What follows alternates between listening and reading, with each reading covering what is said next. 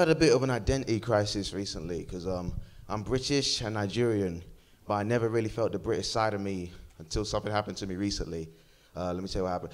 I realized I was British when I got hit by a car, and I apologized. That's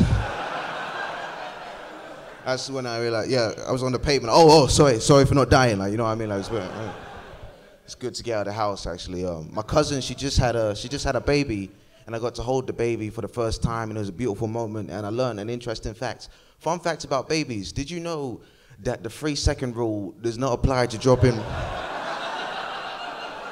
You cannot treat a baby like a donut. It's fine, it's good. You know what I mean? Like,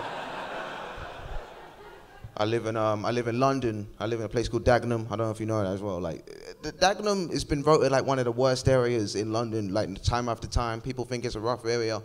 I'm not saying it's a rough area, but it's the only place I've ever seen a pigeon commit suicide. Like, everyone says I'm crazy. I know what I saw. The bus was coming.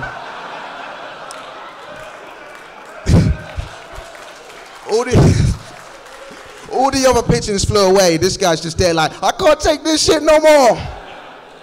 I know, you feel Mr. Pigeon. It's hard, man. Like, I'm not saying it's rough, but on the first day of secondary school, my mum bought me a rape alarm. Now, when you're an 11-year-old kid who's already scared of what school's gonna be like, I was like, damn, the bullies really stepped it up this year. Like, they're not. I thought I was a man, though. I was like, psh, I ain't gonna use this.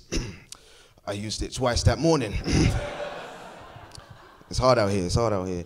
I read something in the paper, it got my nerves a little bit. It said black on black crime is rising, and it's the black community's responsibility to solve it. And I couldn't help but think, like, I don't really think so, you know? Like, when I get robbed in Dagenham, like, it's very much a multicultural affair. Black, white, Asian. If it wasn't happening to me, I'd appreciate the diversity a lot more, you know what I'm saying? Like, all I'm saying is that black on black crime going down is not gonna make me feel safer overall, is it? You know, like, if I'm at a cash machine and someone comes up behind me like, yo, give me your money, and I turn around and it's a white guy, I'm not gonna be like, oh man, oh, you scared me for a minute, man. Let me tell you, I was worried about those statistics for a minute. I didn't take the money, it's good, you know what I mean? Like,